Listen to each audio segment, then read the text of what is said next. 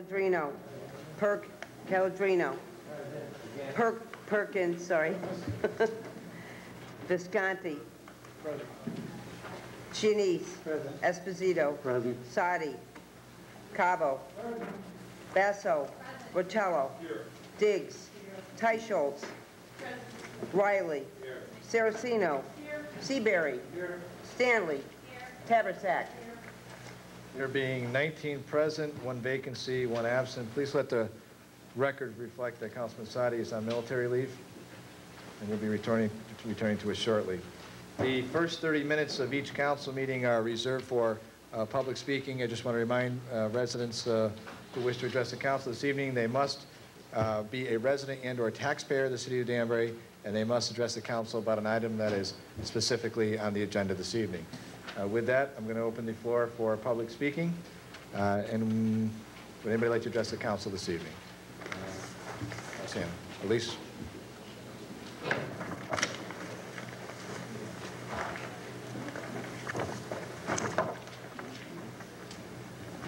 Good evening, Mayor and council members. I come before you again to ask you to vote for item number 8, the parade ordinance. Please just your name and address for the record. Elise Marciano, 179 Long Ridge Road in Danbury.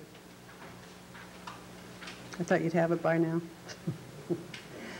Anyhow, what I want to say about this ordinance is that last year, when these impromptu parades came upon us, there were many, many people who were very inconvenienced, were caught in these uprisings, and they were panicky, they were upset, and they were scared because they didn't know what was going on. There were hundreds of people out in the main street clogging traffic and not allowing people to go through Main Street. This is not done in the United States of America. This might be done in Brazil or other countries, but it's not done here.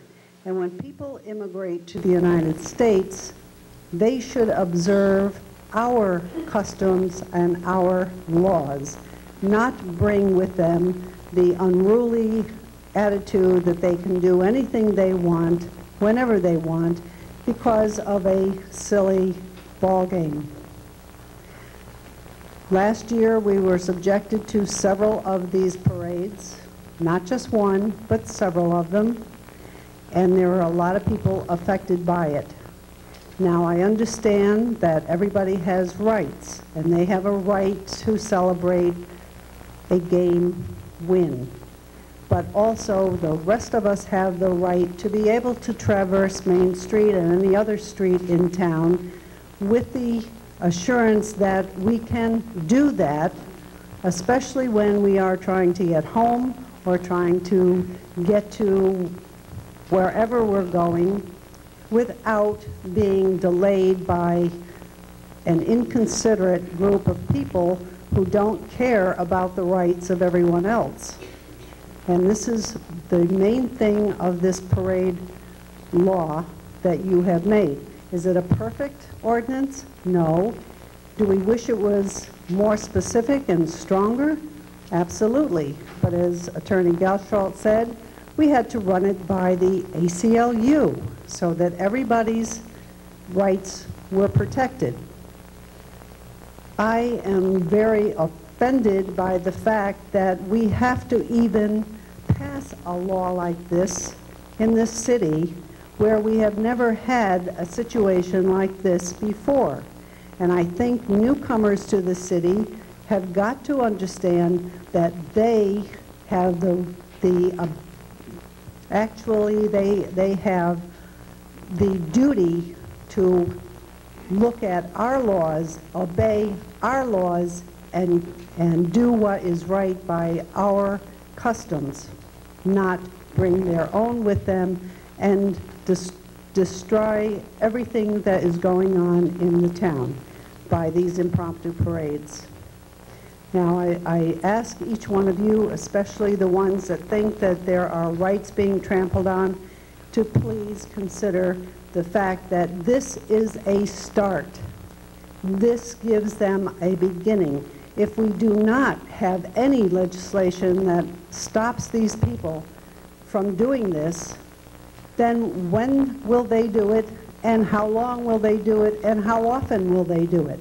And when will we be able to, the residents, the taxpayers of Danbury, have the ability to traverse Main Street when we have to and not worry about whether we can get through or not because of some celebration that some group of inconsiderate people are having? And that is the crux of the situation.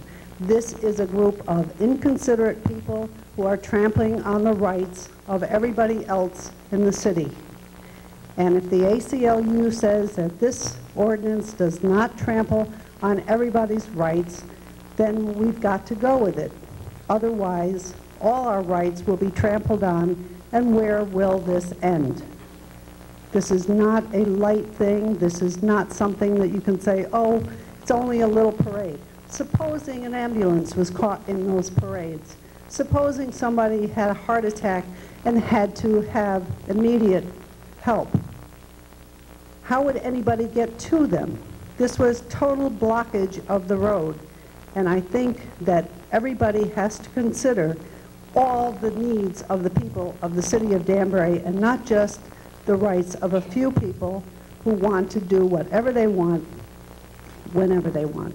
Thank you very much.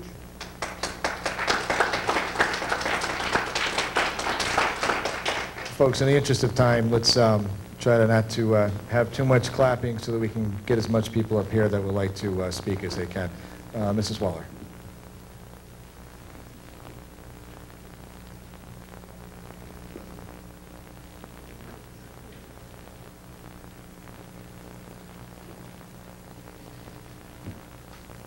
Lynn Waller, 83 Highland Avenue in Danbury. I wanted to address number 17. I'm not sure from reading the papers who pays to remove the tanks from the Roberts Avenue School. Is it us or is it the state? What tax? I didn't hear you. Could you repeat? The oil tanks. It said part of the extension we had to remove the fuel tanks, and I was curious who had to pay for them because that can be costly. Number 39. I am concerned if the Danbury Historical Society becomes an authority, won't they at that point be backed by the full faith and of credit of the city of Danbury, and whereas now they're more on their own, are we then going to have to stand behind them? And number 46, clean energy. What will it cost us to sign up for the clean energy? Didn't we already sign up under CCM to get some of the discounts with them? Program. I know it's a different program, but can you be signed up with two to get clean energy? The clean energy that's on the agenda tonight has to do with our purchasing 20% of clean energy by 2010. The other program is not necessarily designed, doesn't revolve on whether the energy is clean or not. It revolves around pricing and what the best pricing is. So Okay. It's two separate programs. And I wanted to praise the departments that all worked on the flooding that went on in the city recently. I know a lot of guys were out there doing a lot of hard work, and I just wanted to let them know the citizens in Danbury appreciate it. Thank you. So, any other member of the public? Yes, ma'am, your hand's been up.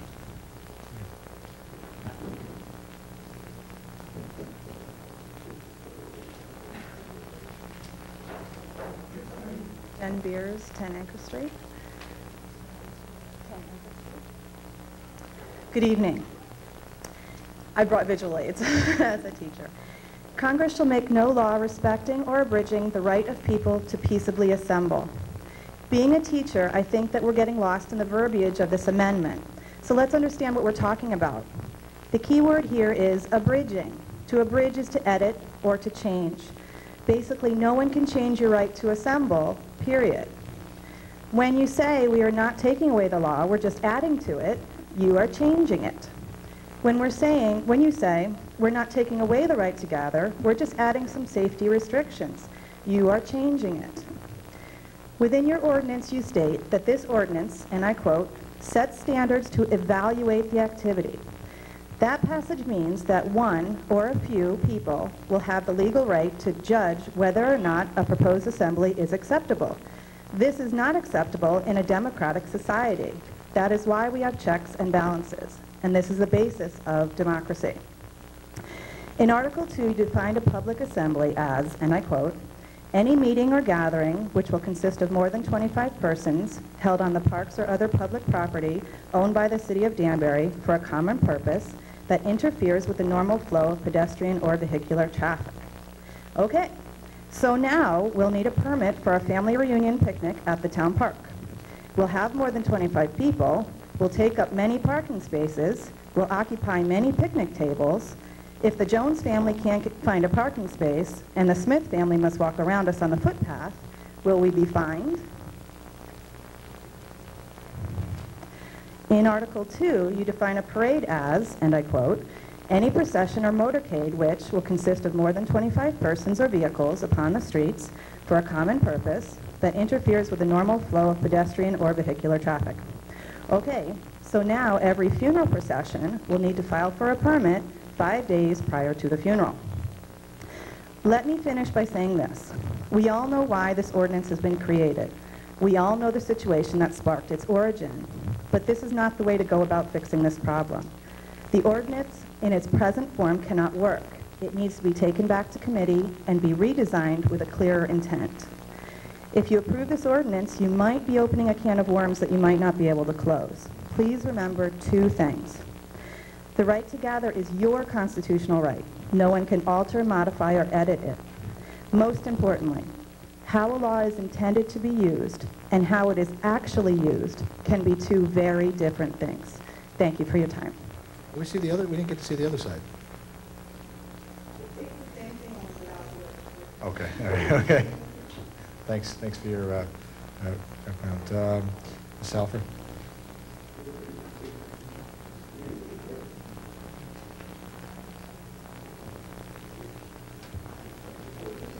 Honored members of the council.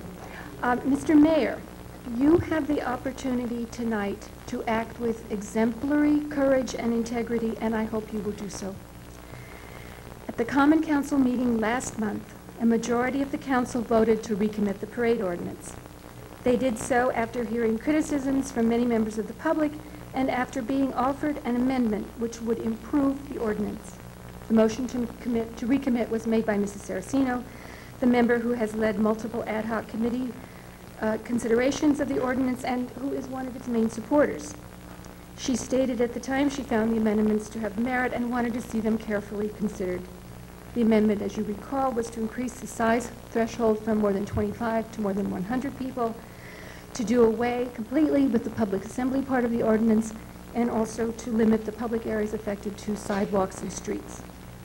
However, the majority vote was overturned when you, with the approval of Mr. Gottschalk, illegally cast a tying vote. The city charter clearly states the mayor may only vote to break a tie, not to make a tie. Now, why 2 people who should know the city charter better than anyone else around should make a mistake is unfathomable, but be that as it may. Now, the next day you both apologized, but I think this is one of those times when an apology is inadequate. You must also repair the damage you have done, and that's the part that takes courage and integrity. And the only way to do this is to agree to the request made by the Democrats on the council to return the proceedings to the last valid vote, namely Mrs. Saraceno's motion to recommit. Now, Mr. Gottschalk, while he finds this suggestion highly equitable, he does not find support for such a move in case law, the charter, or Robert's Rules of Order, and so instead he suggests a motion to reconsider, which basically revisits a motion in question and asks, do we want to look at this again? Now, I think a motion to reconsider is also inadequate to this situation. A motion to reconsider is for something that has been duly voted on, not something where the vote itself was admittedly improper. Further, it must be made by someone who was on the prevailing side. There was no prevailing side here because the vote was illegal.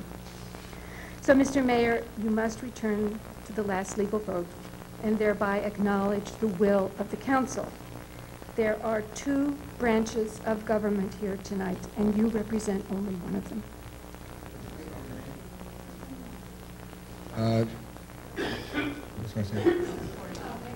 Christine Halfer, 8 Settlers Hill Road.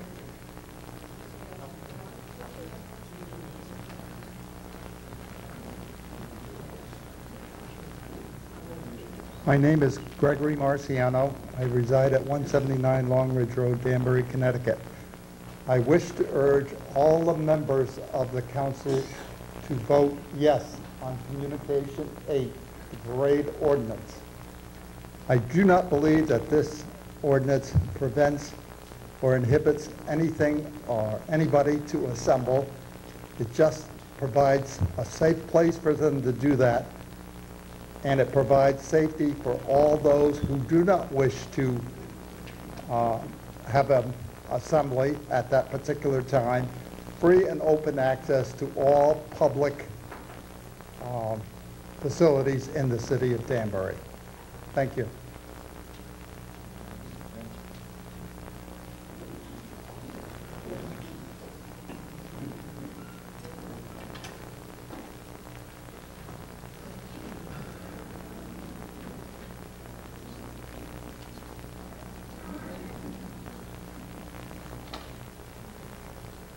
Yes, my name is Betty Kugel. I live at 17 Library Place in Danbury, Connecticut.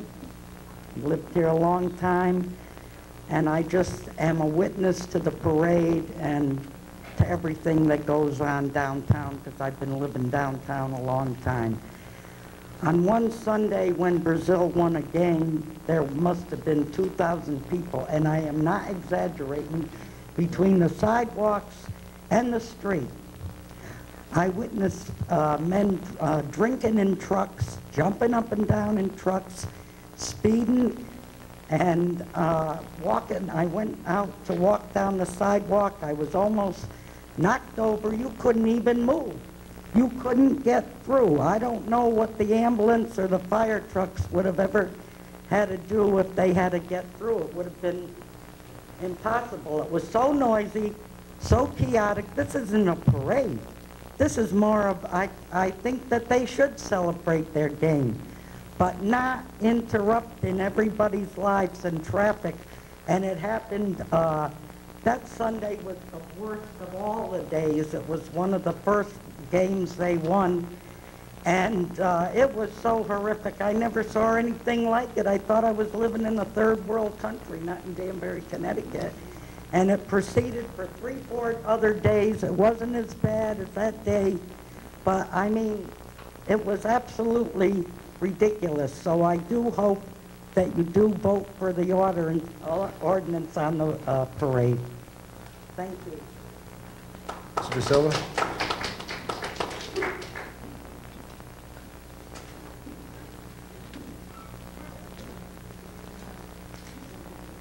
How are you tonight? Thank you, Mr. Mayor. For the record, Joseph De Silva, 161 Main Street, Apartment 5D. Mr. Mayor, I come up to speak like most of the rest of the people this evening on the parade ordinance. And it's interesting that I follow a couple of the predecessor speakers. And they spoke about the impromptu, spontaneous celebrations post-World Cup games last summer. Now, if the members believe that this ordinance will address that problem, I urge them to ask the Corporation Counsel's office if it will, because I believe they've been quoted in the paper. This will have no application to it, period. It doesn't apply. It won't solve the problem. It's not designed to solve the problem, number one. Number two, if people just noticed these parades last summer, they clearly weren't paying attention. These parades occurred in 1994, and they occurred in 2002. Specifically in 2002, they occurred at about 7:30 on a Sunday morning. At the conclusion of the parading up and down Main Street at approximately 8:30, they went to the green adjacent to the Patriot Garage. And I know that because in 2002, I lived on Mountainville Avenue, and I currently live on Main Street. Main Street, above the Palace Theater, directly in the parade route. It wasn't that bad. It didn't last that long. There was nothing to be afraid of or anything else. Mostly, however, I encourage this council to consider the amendments and the motion to recommit. This ordinance may have merit. I'll give credit to the ad hoc committee that worked on it and this council that studied it. And there may be purposes for this ordinance. The parade post-World Cup games is not one of those purposes. Anybody who thinks so is not paying attention to what the city's own corporation council has said, number one. I also encourage you to consider seriously the amendment to expand it to 100 people for this purpose.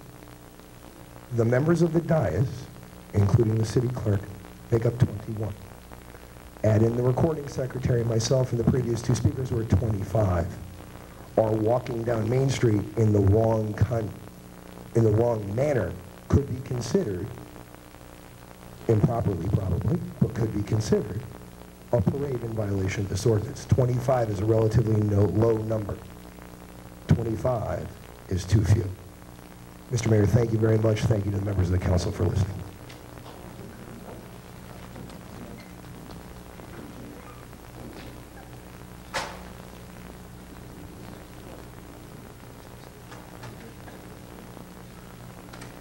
Good evening. My name is Patricia Cadet. I live at 19 Lakeview Drive. Fortunately, I was not in the middle of this mayhem that people are talking about, so I cannot address it.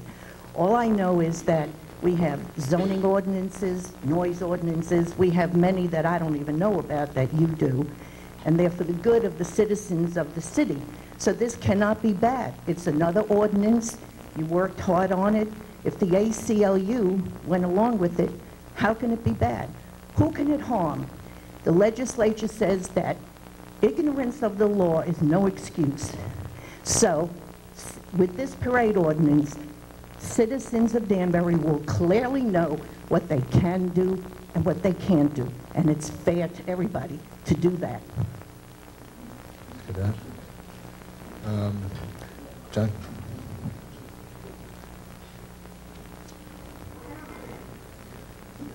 Thank you, Mr. Mayor. John Woodruff, 9 Madison Avenue, Danbury, Connecticut. Mr. Mayor, members of the Common Council, I want to thank you for giving me the opportunity to speak tonight. As you've heard, this is a controversial issue here in Danbury, and for good reason. I'm a lifelong member of Danbury, and I have had a lot of positions of this body over the course of my life I've agreed with, some I haven't agreed with. I'm not sure I have ever been more frightened to be a citizen of Danbury and the United States than I am tonight. To think that we are actually considering doing what it is you propose to do, okay? And for the reason that we're doing it, we're absolutely correct. This parade, and I remind you, public assembly ordinance does not, will not, and cannot stop this kind of activity that people are complaining about. One of the previous speakers had it absolutely right. We have laws on the books. I think somebody else that's going to speak tonight is going to mention those to you. We have a half a dozen or more ordinances in place already that deal with these exact issues, from blocking the streets and the sidewalks to noise. Those ordinances can and should be enforced. This new ordinance does nothing to create another one, all right? And I believe, correct me if I'm wrong, Tacitus, the more numerous the laws, the more corrupt the state. We are corrupting our state, we're corrupting our city, and I believe in my heart we're corrupting it based on prejudice and racism, okay? Because we don't want these people in our streets celebrating. Having said that, at the 25-member limit is absolutely, I think we can all reasonably agree, that needs at the minimum to be readdressed. To say to any group, well, let me back up a second. It's more than parades and public assemblies. We also have to remember that the text of the ordinance governs meetings, demonstrations, picket lines, rallies, and gatherings, okay? This is a huge reach. Any one of those 7 types of situations that involve 25 or more people are going to fall under this new public assembly ordinance.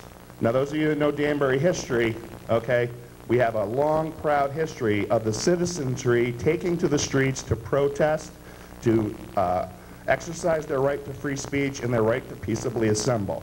We had labor riots in the 1930s, all right, and previous, during the hat strikes here in Danbury, okay? This council, 70 years ago, did not see a need to pass a law to stop those. okay? Doesn't need to happen now in 2007.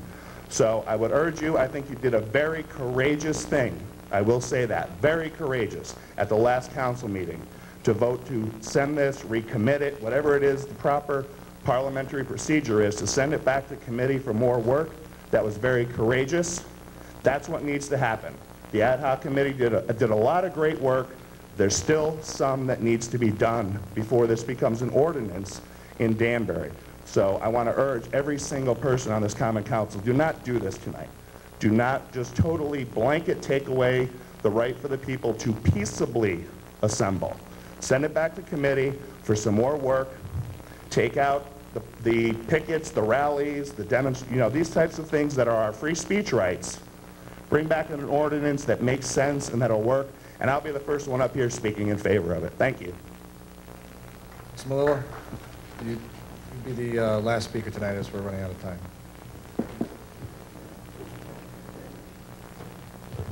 Robert Malillo, 1 Lower Street, Danbury. Mr. Mayor, members of the council. I stand before you tonight thinking back to various events over the last year when discussions about parades have come up. This is not something new. You've been talking about it for over a year. I say it's time to act. You can talk about it all you want, but talking is just talking. If you want to be courageous, take action. I also think about this ordinance. Leading up to this ordinance, one of the reasons is not because we had a group of people spontaneously taking to the roads. It's because in reflection of everything, and we said, what can we do about this? The mayor and the police chief, what can we do about this? It was obvious there were loopholes, there were issues that were not addressed by existing ordinances. So the need to create something to address this was created. As a citizen, I was surprised, personally, that there was no ordinances regarding public assemblies, regarding parades, and I thought, okay, makes sense. Danbury has been always considered a town, small town atmosphere. It's not the case anymore. More and more it's becoming obvious that Danbury is a city. It's a small city, medium city, but we're not a town anymore. Cities need to take laws that towns do not. Also, I've come to understand that we're one of the only towns, only localities nearby that do not have a parade ordinance or a public assembly ordinance. Even New York City, one of the most liberal, I guess you can say, cities, has ordinances in place regarding parades and public assemblies. If you don't pull a petition, you will be arrested. We've seen that various times throughout the news. So, one reason why I say support this ordinance is it's needed. Other places have it. It brings us in line as a city. Second, it's an equitable ordinance. Today, one group wants to do a parade, they got to spend thousands of dollars to pay for police protection. Another group wants to do a parade, they go down the street, they pay nothing. Under this ordinance, you've said two things. One, the taxpayers will foot the bill for the police protection if it's during the day. But two, there's an application fee that everyone must pay. That's it, $100. You're not going to have one group paying thousands of dollars, another group paying nothing. It's an equitable fee. Third, it really is a public safety issue. Someone mentioned earlier, it's a short time. Emergencies occur in short times. Emergency is an emergency because it's unplanned. Just because it's a 2-minute parade does not mean that there's not going to be an emergency. I, as a citizen, want to know that the tax dollars that I am paying for to support and fund emergency operations will not be hindered because personnel cannot respond in an appropriate manner. Yes, you can respond around something, but you need to know and to plan accordingly to take a different route. Or you need to have people there to block off a section to allow emergency personnel to move forward. So I ask you, please support this ordinance to bring us in a line with other communities for the sake of our public and our safety, and just to be fair to the other groups that have to pay huge amounts when other people pay nothing. Thank you. That concludes our public speaking portion today. We appreciate everybody that took time out of their evening to come out and express their opinions. It's certainly what our democracy is all about, so thank you for coming out this evening. With that, Mr. President, the minutes, please. Thank you, Your Honor. At this time, I'd like to make a motion that we waive the reading of the minutes as all members have copies, and copies are on file in the city clerk's office. Motion made and seconded by Councilman Perkins. Is there any additions or deletions or corrections to the minutes as presented? Seeing none, then I'll try your minds. All those in favor of adoption of the minutes, please signify by saying aye. All opposed signify by saying nay. Ayes have it. Motion carries unanimously. Madam Majority Leader, the consent calendar, please. Thank you, Your Honor. The consent calendar for June 5th, 2007. 3, receive the communication and confirm the appointments of Donna Ray Moore and Jeffrey F. Preston as members of the Terry Wild Park Authority with terms to expire on January 1st, 2010. 4, receive the communication and confirm the appointments of Frank M. Reed, Paul Karchevsky, and Lisa Kopel as members of the Commission on Persons with Disabilities. 5, receive the communication and confirm the appointment of Dr. Gregory M. Smith as a member of the Cultural Commission with a term to expire February 1st, 2010. 7, receive the communication and confirm the appointments as alternate members of the Charles Ives Authority for the Performing Arts. Lauren Larson with a term to expire on March 1st, 2010. Eileen W. Alberts with a term to expire on March 1st, 2009. And Gina Ann Marcus with a term to expire on March 1st, 2008. 16, receive the communication and approve the suspense list as outlined therein. 18, receive the communication and authorize the redesignation of $480,000 in order for the Office of the Corporation Counsel to proceed to acquire the subject properties. 19, receive the communication and authorize the transfer of $10,000 into the Fire Department Special Services account, number 2010.5052. 20, receive the communication and authorize a transfer of $50,000 into the Police Department Special Services account, number 2000.5052. 21, receive the communication and authorize the transfer of $7,000 from the Bear Mountain Reservation Reserve Fund, account 2.2107, to the Outside Services account 12605334 as of July 1st, 2007. 22, receive the communication and authorize the receipt of fundings from the Connecticut Association of School-Based Health Center Convention to enable Melanie Bonjour to attend the Healthy Student Health Nation Conference. 29, receive the communication and approve the resolution to authorize the City of Danbury Fire Department to accept fundings from FEMA for the purpose of driver training and safety courses in the amount of $132,000. 30, receive the communication and authorize the resolution to authorize the City of Danbury Fire Department to accept funding from the National Fallen Firefighters Foundation for thermal imaging equipment. 31, receive the communication and approve the resolution to authorize the City of Danbury Health, Housing, and Welfare Department to accept additional funds for the WIC program from the State of Connecticut Department of Public Health in the amount of $7,500. 32, receive the communication and approve the resolution to authorize the City of Danbury WIC program to enter into an agreement with the State of Connecticut Department of Agriculture for funding in the amount of $736.50 for staffing at the farmers market. 33, receive the communication and approve the resolution to authorize the City of Danbury Health Department, Department of Health, Housing and Welfare to apply for and accept fundings from the State of Connecticut Department of Public Health in the amount of $13,755 for the Preventive Health Care Grant. 34, receive the communication and approve the resolution authorizing the City of Danbury Department of Health, Housing and Welfare to apply for and accept fundings from the State of Connecticut Department of Public Health in the amount of $75,491.43. 37, receive the communication and approve the resolution authorizing the City of Danbury to accept a grant from the State of Connecticut in the amount of $91,000 for traffic signal improvements. 38, receive the communication and approve the resolution authorizing the city to proceed with the acquisitions of easements for the White Street streetscape projects as outlined therein. 41, receive the report and approve the recommendation of the committee. 42, receive the report and approve the recommendation of the committee. 43, receive the report and approve the recommendation of the committee. 44, receive the report and approve the recommendation of the committee. 47, receive the report and refer to public hearing. Thank you, Your Honor. Thank you, Madam Majority Leader. It's your pleasure, Counsel. Councilman Saraceno. Thank you, Your Honor. I'd like to make a motion that we accept the consent calendar as read.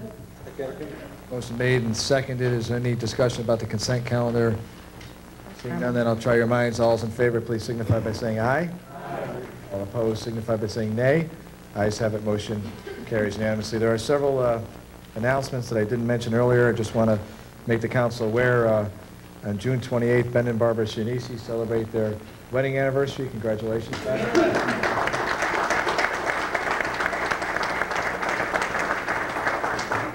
June is a particularly busy month. There's a number of events that are mentioned on your calendar. Please feel free to contact the office if there's anything that didn't make the list or if there's anything you want more information about in terms of best time to go. So that's in front of you, Council, for your perusal. With that, Madam Clerk, item 1, please. Communication, appointment of council member at large. Dear Joe and council members, the Danbury Republican Town Committee unanimously voted to recommend Philip D. Curran, 25 Belmont Circle, Danbury, to fill the vacancy on the Common Council. Phil Curran will make a great addition to the council. Phil taught social studies before joining the fire department. As a firefighter, he rose to the ranks to become the acting chief. Phil has been active in his church, St. Peter's, and serves on the board of directors of the Salvation Army. He and his wife, Maggie, have 8 children and 8 grandchildren. We are pleased that he is willing to continue to serve our city. Sincerely, Wayne A. Baker, Chairperson. Pleasure, Council. Councilman Teicholz. Thank you, Your Honor. I'd like to receive the communication and with great pleasure approve the recommendation of the DRTC for Philip Curran to fill the vacancy on the Common Council. Motion made and seconded by Councilwoman McMahon. Any discussion about Mr. Curran's appointment? Mr. Giannisi. Well, it gives me no pleasure to have to do this. I'd like to send it refer this to the ad hoc committee. Motion is made to refer Mr. Curran's appointment to an ad hoc committee. Mr. Giannisi, that's certainly within your right to do that under 2-88. I would just remind you that the council is under a 40-day window based on our charter. We are beyond that window as it is. Versus calling everybody in the month of May, we opted to put this on the next available council agenda. You will be continuing us to be in violation of the city charter, but if that is your will, we certainly will honor your request to refer this to ad hoc. Excuse me 1 second, Mr. Yemen's having a conversation. You still wish to send this to ad hoc, Mr. Giannisi? Yes. Motion made to refer this to ad hoc. Ad hoc committee shall consist of the following: Councilman Cavo, Councilman Basso, and Councilman Visconti. And everybody can plan on being back here about middle of the month for a special meeting. Madam Clerk, item 2, please. Communication, promotion, police department. Your council members, I am pleased to submit for your confirmation the promotion of police officer Adam B. Marcus to the position of detective for the Danbury Police Department. Adam was appointed in March of 1998 and is the recipient of several unit citations, the 2007 Chief's Achievement Award, 2 Exceptional Police Service Awards, and a Mayor's Letter of Commendation. He currently serves as a member of the Crime Scene Unit, the SWAT team, and is a certified police instructor. Officer Marcus is married and the proud father of 3 children. Thank you for your consideration of this appointment. Sincerely, Mark D. Bounton, Mayor. Your pleasure, Councilman Johnson.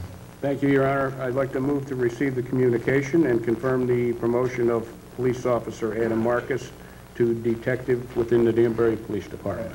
Motion made and seconded by Councilman Trombetta. Any discussion about Mr. Marcus' appointment to detective? Seeing none, then I'll try your minds. All those in favor, please signify by saying aye. Aye. All opposed, signify by saying nay. Adam, congratulations.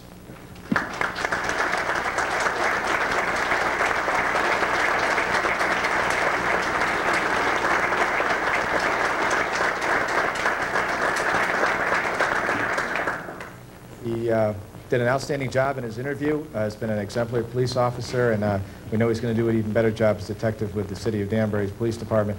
Adam, I know you have a loved one here. Could you introduce us, because we're just nosy? I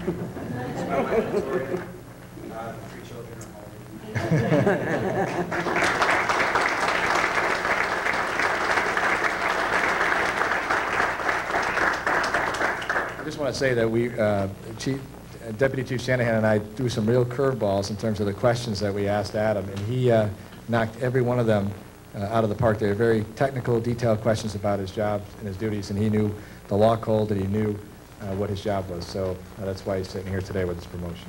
Good luck, Adam. Thank you. Items 3, 4, and 5 are on consent. Madam Clerk, item 6, please. Communication appointment, alternate Environmental Impact Commission. Dear Common Council members, I hereby submit for your confirmation the appointment of the following individual to fill a vacancy as an alternate member of the Environmental Impact Commission with a term to expire December 1st, 2009. Brian M. Davis, 195 Brushy Hill Road, Danbury. Mr. Davis is a self-employed contractor and investor. Thank you for your consideration of this appointment. Sincerely, Mark D. Boughton, Mayor. What's your pleasure, Council? Mr. Cava. Thank you, Your Honor. At this time, I'd like to make a motion that we receive the communication and approve the appointment of Brian M. Davis as an alternate member of the Environmental Impact Commission. Second. Motion made and seconded by Councilman Bastos. Any discussion about Mr. Davis? Ms. Conti. Thank you, Your Honor. If I may, through the chair of the Corporation Council, one quick question. Please proceed. I see that Mr. Davis is a self-employed contractor and investor. Would this present any type of a conflict of interest, he being an alternate on the EIC? Mr. Gottschalk. Being the general knowledge person in the room, fire away. The potential for a conflict of interest, I suppose, is always there. I don't know really much about the nature of this gentleman's work, but we all have personal connections, financial connections that might create a conflict in our duties, our responsibilities to the City of Danbury. And when those arise, you recuse yourself. But perhaps I misunderstand your question. If you're asking me whether or not the mere fact of his being a developer would prevent him from serving on the EIC, the answer is no. The answer is no, would not prevent him. I don't know if I'd characterize him as a developer. I think I just want to be clear about that. And Mr. McLaughlin, you did vet him. Is developer an appropriate term? Well, he's a general contractor, both landscape, some building, primarily outside of Yeah, further discussion. Ms. Taversack. Thank you, Your Honor. Actually, I caught you on Ivan's show, I think on May 10th, and you were asked a question about overdevelopment. I think you said the most important thing we can do in the city is decide who we run for these boards and commissions. It's not a problem of overdevelopment, it's who we pick to sit on our boards and commissions.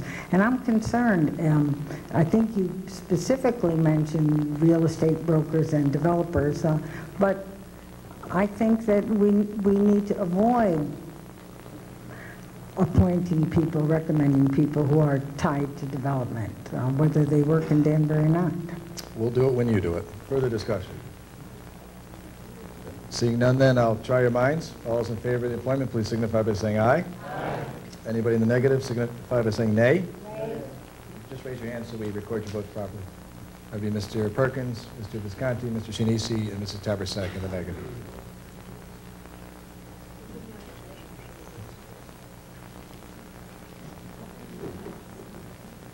Item 7 was on, did you get that? Dot? Yes, 4.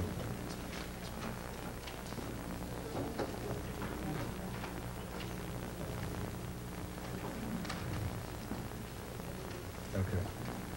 Got it? Okay. Item 7 was on our consent calendar. Madam Clerk, Item 8, please. Communication, parade ordinance, parliamentary procedure. Dear council members, enclosed please find a letter from Assistant Corporation Counsel Eric Elgachuk, which contains his recommendations for addressing the status of the proposed parade ordinance.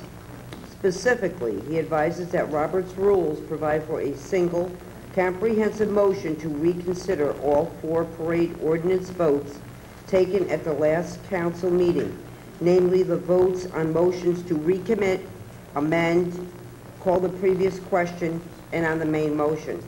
In order to move this initiative forward without delay, I encourage you to move to reconsider these votes and resume the discussion on what will then be the pending motion, namely the motion to recommit the ordinance. Sincerely, Mark D. Boughton, Mayor. Thank you, Madam Clerk. What's your pleasure, Council? Councilman Calvo. Thank you, Your Honor. At this time, I'd like to make a motion that we receive the communication and move to reconsider item number 18 from May's agenda, including the 4 motions as stated in the letter. Motion's been made and seconded by Councilman Saraceno. Mr. Rotella. Thank you, Your Honor. At this point, I would like to refer item 8 along with the correspondence.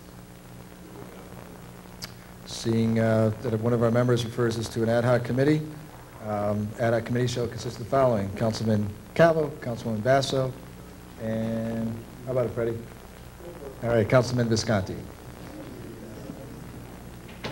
Madam Clerk, item 9, please. Communication, funds, AIDS project, Greater Danbury. Dear Common Council members, as you may recall, during the budget process, there was some confusion over the appropriation of money to 2 organizations that provide services relating to AIDS. Interfaith AIDS Ministry and AIDS Project Greater Danbury both made requests for dollars under our grant agencies. Over the years, the city has traditionally funded Interfaith AIDS Ministry to help in the cause of prevention and to help with providing support services to victims with AIDS. The city... Ladies and gentlemen, could we just have order in the chamber while we're reading this? If you are talking, could you politely take your conversation outside? We've got a big agenda tonight, so we want to get through it. Go ahead.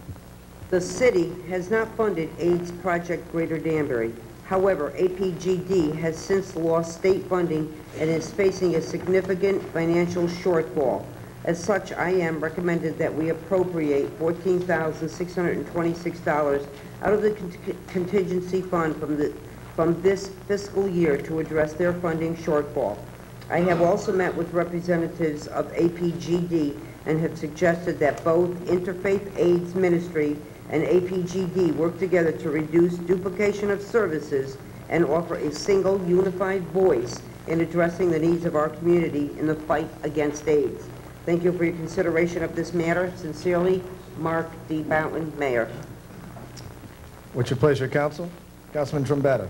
Thank you, Your Honor. I'd like to receive the communication and authorize the appropriation of $14,626 out of the contingency budget towards the AIDS Project of Greater Danbury.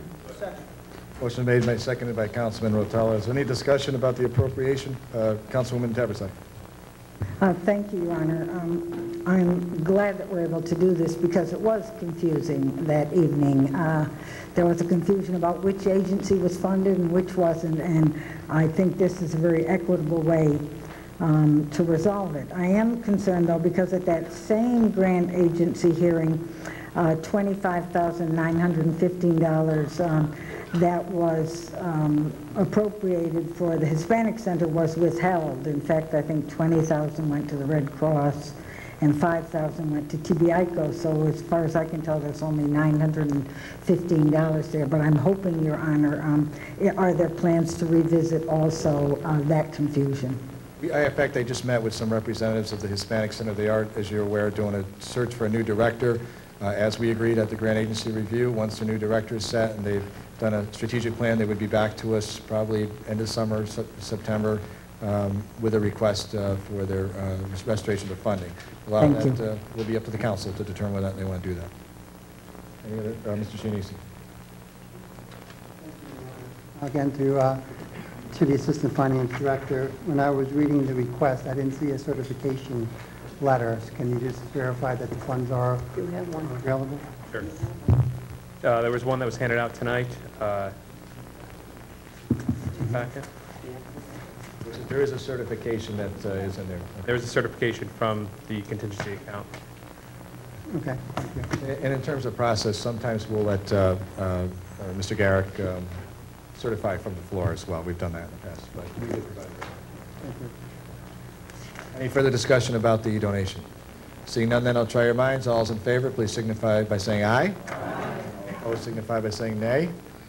Ayes have it, motion carries unanimously. Madam Clerk, item 10, please. Communication, line of credit for Board of Education. Dear Common Council members, the Western Connecticut Academy for International Studies Magnet School has been a terrific success for Danbury and our regional partners. One of the funding challenges of our magnet school is created by first-year startup costs and below-capacity enrollments from partner communities. We have worked closely with our legislators to mitigate the shortfall and recently were awarded a grant that effectively halved the Board of Education's $1,270,000 shortfall. The attached letter from Dr. Pascarella, I believe, requests a supplemental appropriation of $620,000. I propose the Common Council approve a line of credit to the Board of Education, thereby allowing them to draw down on this credit as the documented need arises to fill the financial gap from the magnet school. Thank you for your consideration of this matter. Sincerely, Mark D. Fountain, Mayor. It's your pleasure, Council. Councilman Diggs. I want to make the motion to receive the communication and approve the line of credit of $620,000 to the Board of Education. Second. Motion's been made and seconded by Councilman Basso. Is there any discussion regarding the proposed line of credit? We're going to start with Mrs. Tabersack. Thank you, Your Honor. What's the difference between supplemental funding and a line of credit? We made a determination after meetings with Mr. Longo and Dr. Pascarella that rather than just do a straight appropriation of $620,000, that we would preserve a percentage of dollars available for the board as they work towards their closeout of their books on 30 June. The idea being that they may not need all of the $620,000. If not, they obviously won't request it. And so we're trying to work through some of those issues as we begin closing out the books. So, Mrs. Saraceno. Thank you, Your Honor. If I may, through the chair to Mr. Longo. Oh, please. Mr. Longo's here, and I'm sure he wants to speak.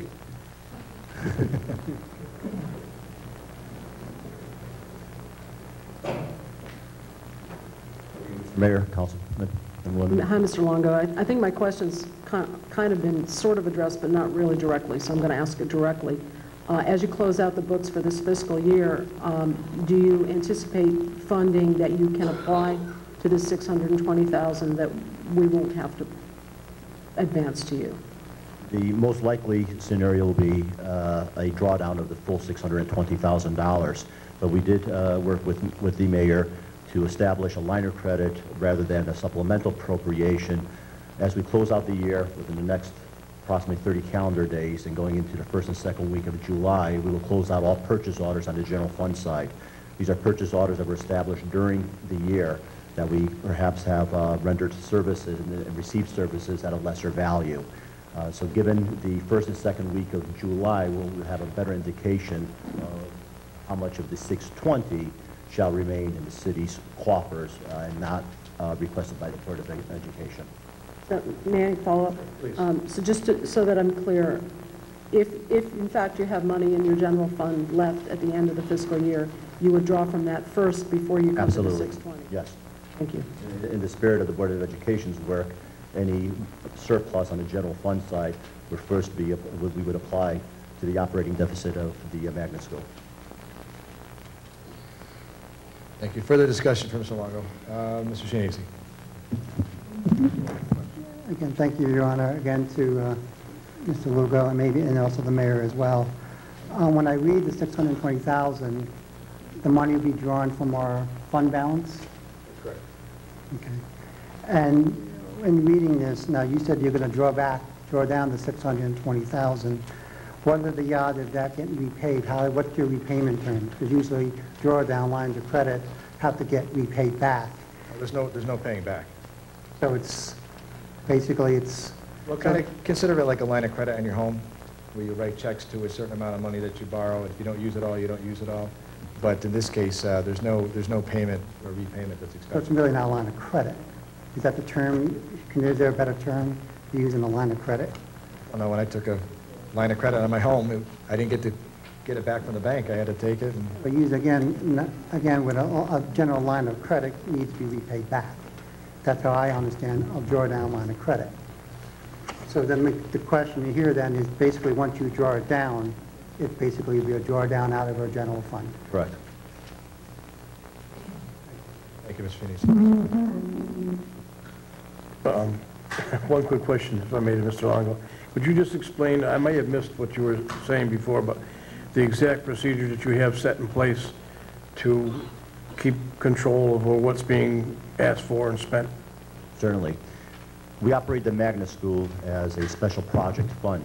All operating revenues and expenses are accounted separate from the general fund.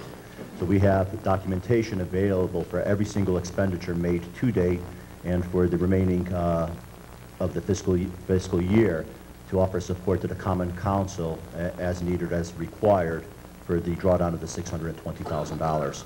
We opened up the Magnet School with a operating deficit of $1,270,000.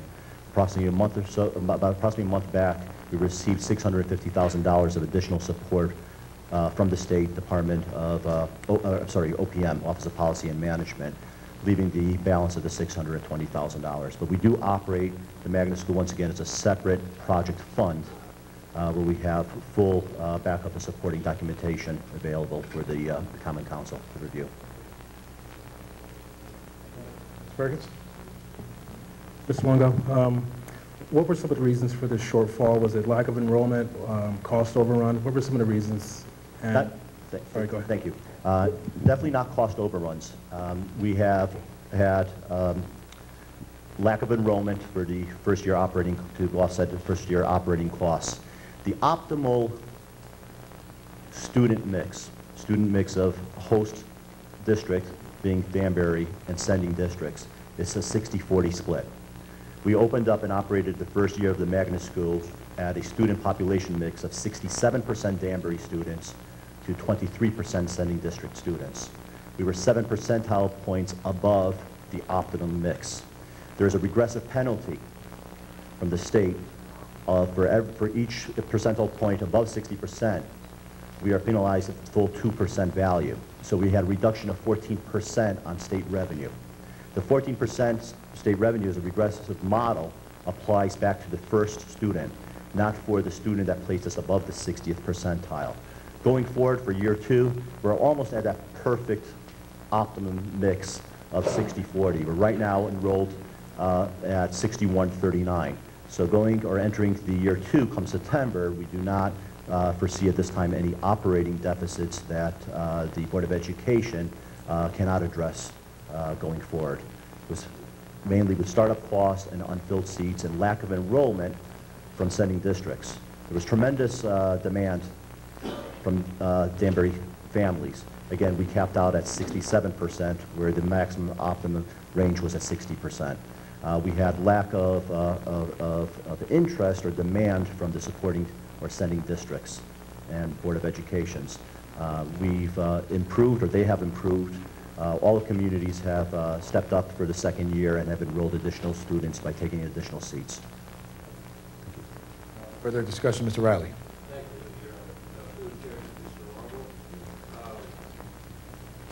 As it stands right now, with the $625,000, I understand what you said, and I appreciate that. In the future, I would imagine the second year, third year, you do not, I think you said this, you do not anticipate having Correct. And prior to any expansion of the magnet school, which is, I understand it's a very good thing, but prior to any expansion, naturally we would know that the funding would be there prior to any expansion, so that you wouldn't have to come back third, fourth year and say, listen, we put in, let's say, 6th, 7th grades, and now we're behind $800,000. Am I correct on that? Yes, you are. The magnet school model originated as a K through 5 model. We downscaled to K through 4 for the first year. We will expand to 5th grade level come September of this year. For future expansion, there is discussion with the sending districts of the possibility to expand to the middle school as well. Mesrel and I have been having discussions about having a vertical integration and going K to 8. Correct. It's one way to help mitigate issues. Mr. Shinisi. I'm sorry, I forgot to ask this question before. I guess it'd be to either the Assistant Finance Director. Since it's going to be a drawdown type of funding, would there be a separate line item created in the budget?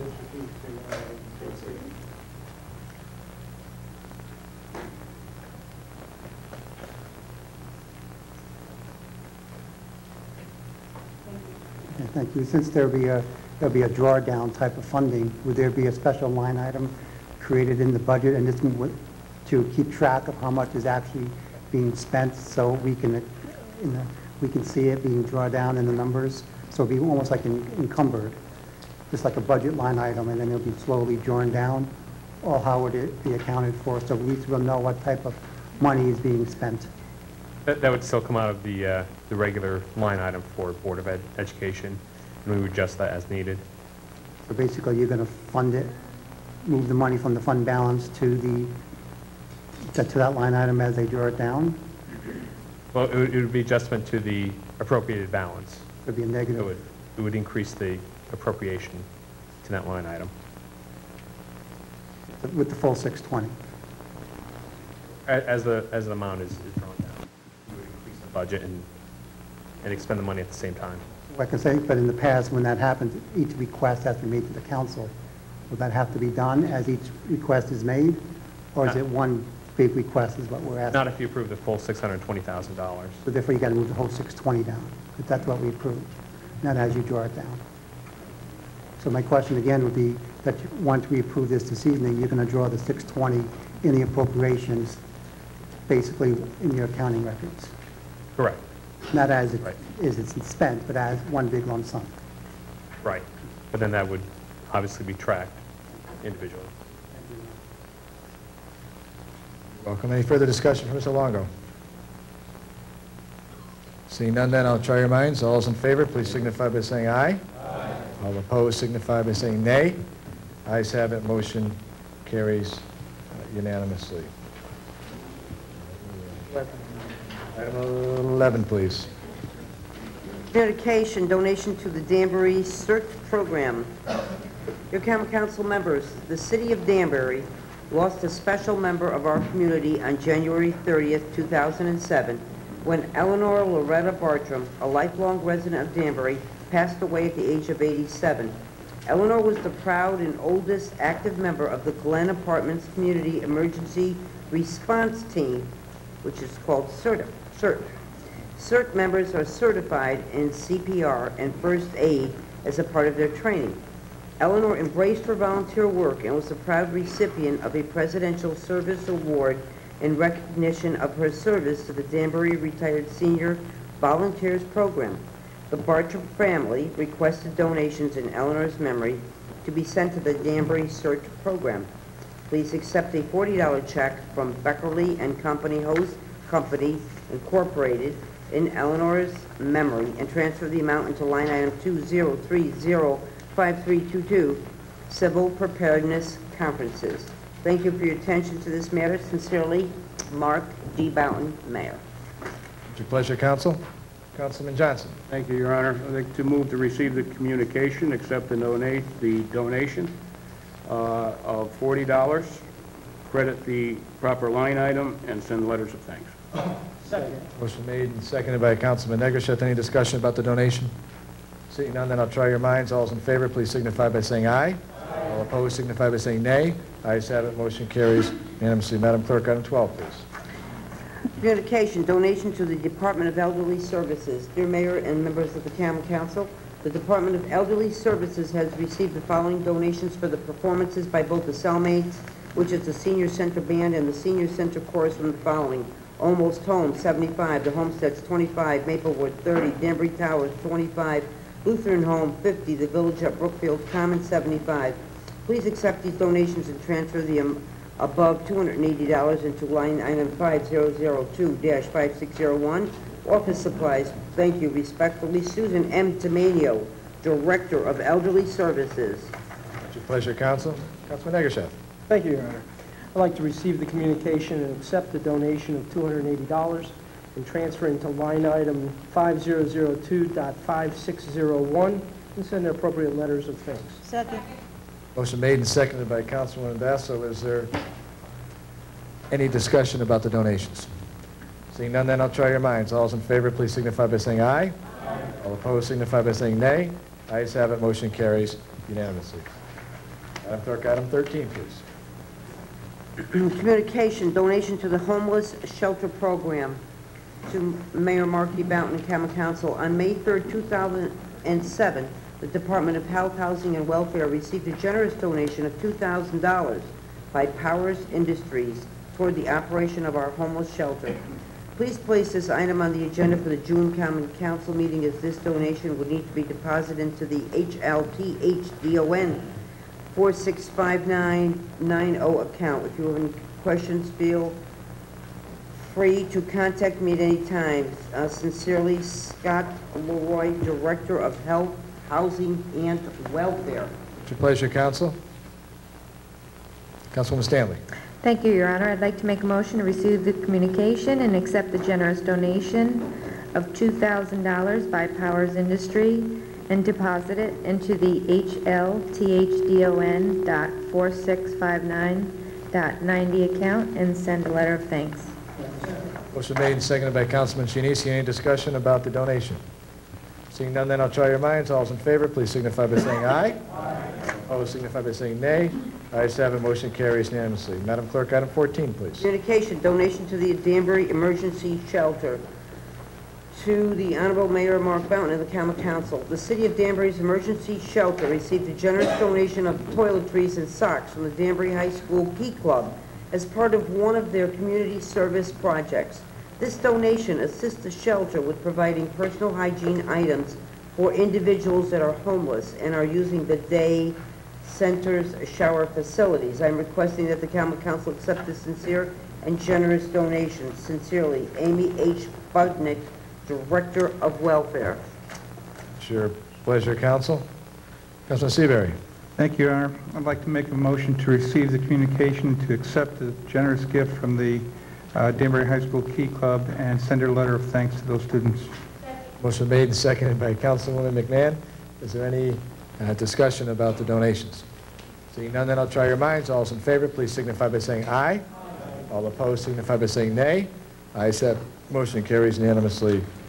Madam Clerk, item 15, please. Communication, donation of engineering services, Lake Kenosha. Dear Mayor Boughton and members of the council, Mr. Jack Wojciechowski has been working with my staff, Mr. Joe Meade, in providing professional liaison services for the Lake Kenosha Commission. As you know, Lake Kenosha has a chronic problem of weed infestation that is a nuisance to swimmers and an aesthetic eyesore for residents. Currently, the State Department of Public Health will not allow herbicide application to Lake Kenosha. Therefore, we are looking for a non-chemical method to control the weeds. One of the long-term solutions we have been researching is the potential introduction of grass carp into Lake Kenosha. These fish would feed on the aquatic weeds and gradually reduce their numbers. Grass carp has been effective at controlling weeds through state-sponsored pilot project at Ball Pond in New Fairfield, Connecticut.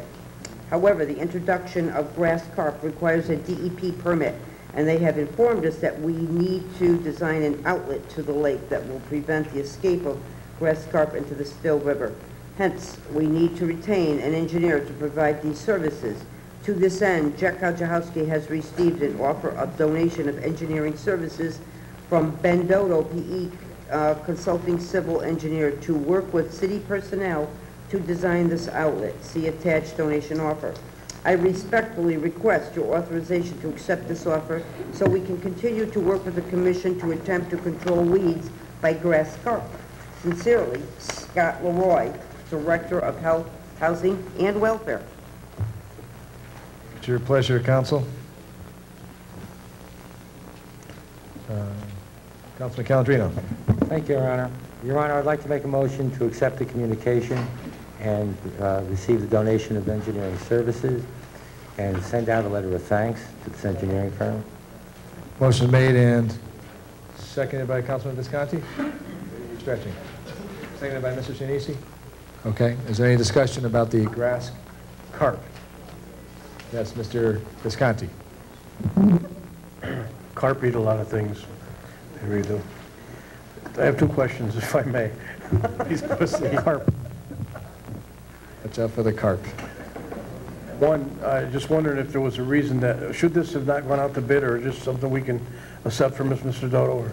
That's a good question. What his donation is to Jack Kozahowski's consulting service, not to the city of Danbury. Okay, fine. The other question, if I may, under additional services, on the second page, 15-1, it states items that may be needed. Is that, who would be paying for those items if they have to be needed? At the bottom of the page, rather. That would be the additional billing you're talking about? Yes. Hourly rate is listed. Again, that would be billed to Mr. Kozahowski's consulting services. Thank you. Mr. Calandrino. Here to Scott Leroy. Mr. Leroy. Just a quick one, Scott.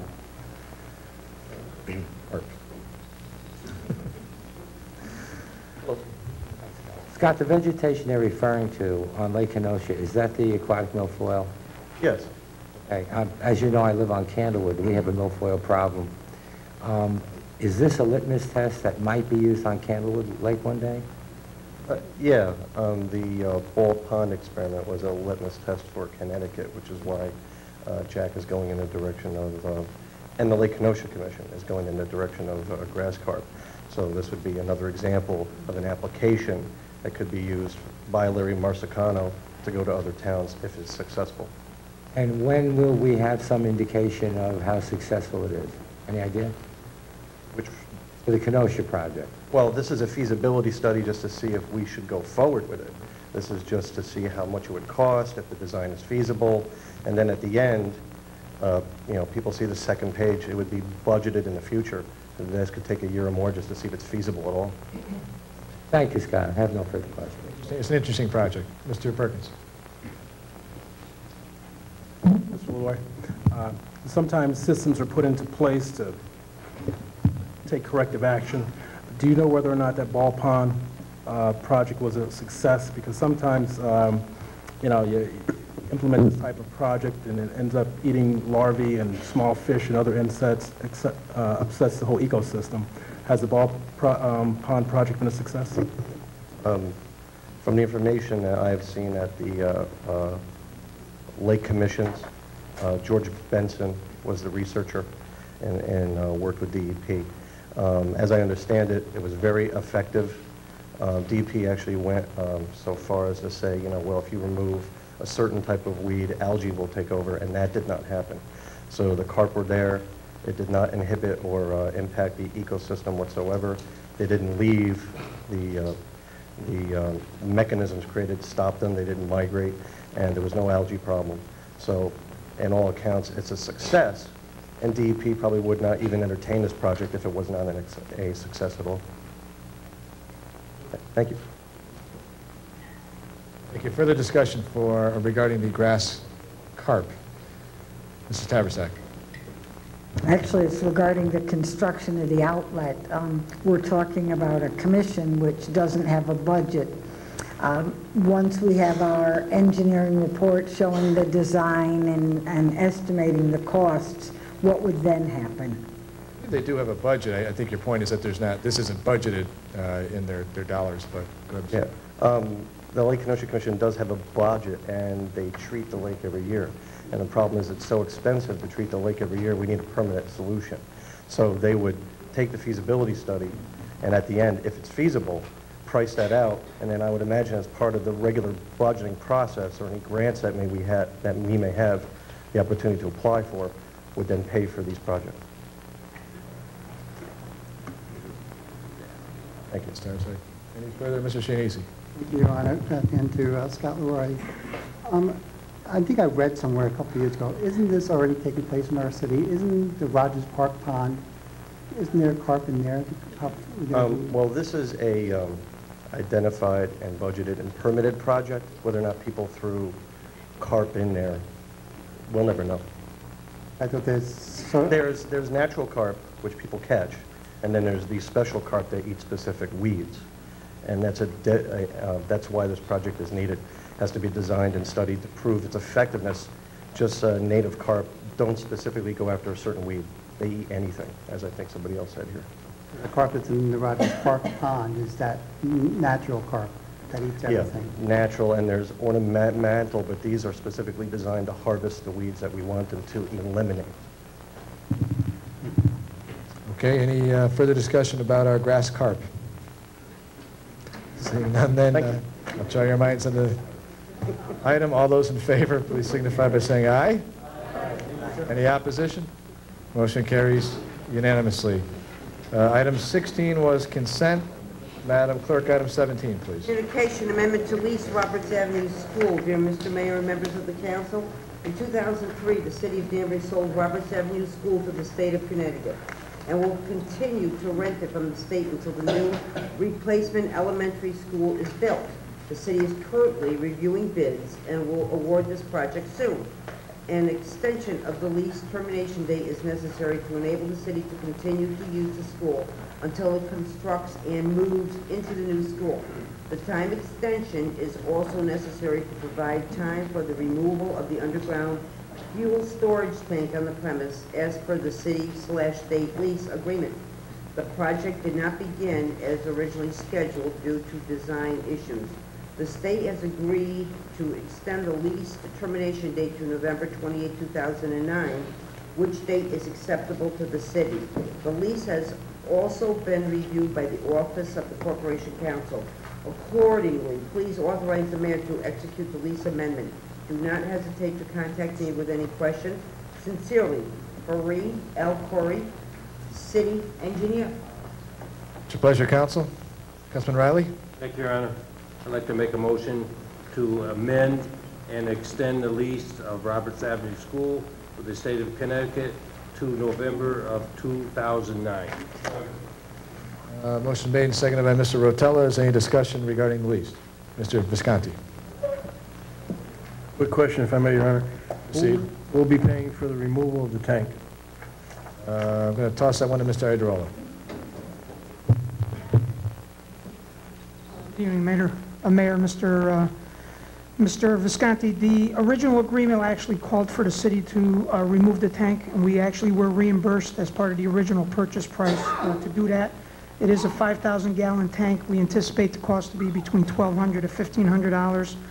It's a fairly new tank, so we don't think there's any associated remediation work that will actually have to be performed. Thank you. Any further discussion regarding the lease? Ms. Taversack. The additional rent, can anyone tell us what that is? $1. Any further discussion? Seeing none, then I'll try your minds. All those in favor, please signify by saying aye. Opposed, signify by saying nay. Ayes have it. Motion carries unanimously. Madam Clerk, item 23, as items 18 through 22 were consent. Communication, request for sewer, 102 Federal Road. It's your pleasure, Council. Councilman McMahon. Thank you, Your Honor. I'd like to refer this to an ad hoc committee with the Director of Public Works and a report from Planning. Ad hoc committee shall consist of the following: Councilman Riley, Councilman Negasheth, and Councilman Sadi. Madam Clerk, item 24, please. Communication, request for sewer, 15 Bates Place. It's your pleasure, Council. Councilman Riley.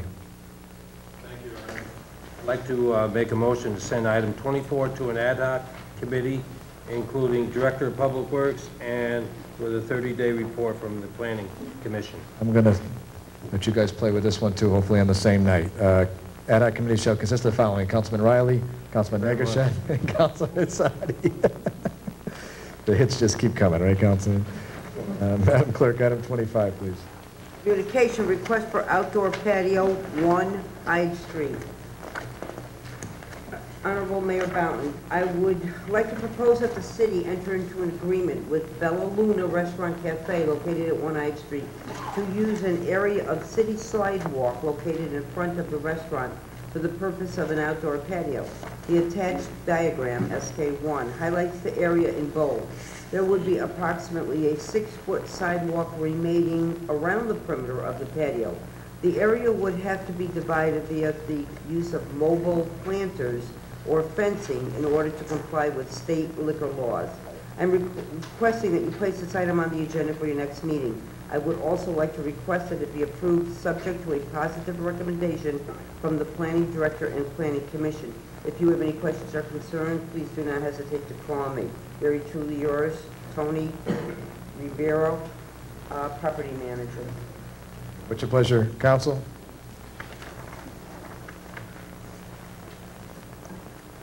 Councilwoman Stanley?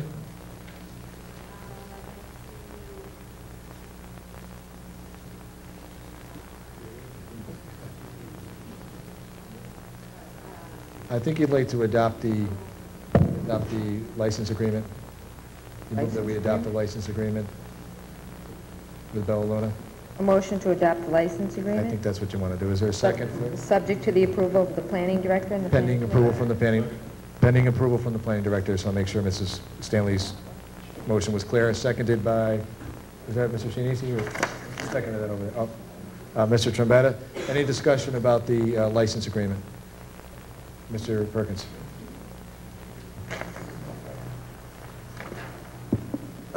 Through you, Your Honor, actually, or whoever may answer this question. This hasn't been approved by planning yet? It does require a positive recommendation from the planning director and the planning commission. So in order for us to actually sign the license agreement, we have to make a stop in planning first. Follow up? Shouldn't that be first before we... We can do that. We can refer it just to planning. The motion was to adopt the licensing agreement pending approval from planning. This just saves a step for the applicants so they're not setting up their outdoor dining in the middle of September. Obviously, we can't enter into a license agreement until they have approval from planning and the planning director. We're getting a little ahead of ourselves. Any further discussion? Mr. Rotella.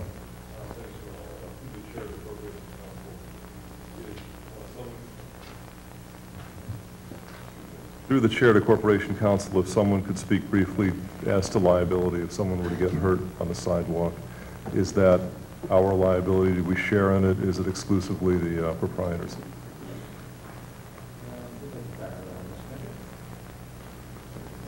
Especially in relation to not necessarily people that are there, but people whose, let's say, access to the green has been somewhat changed because of the layout.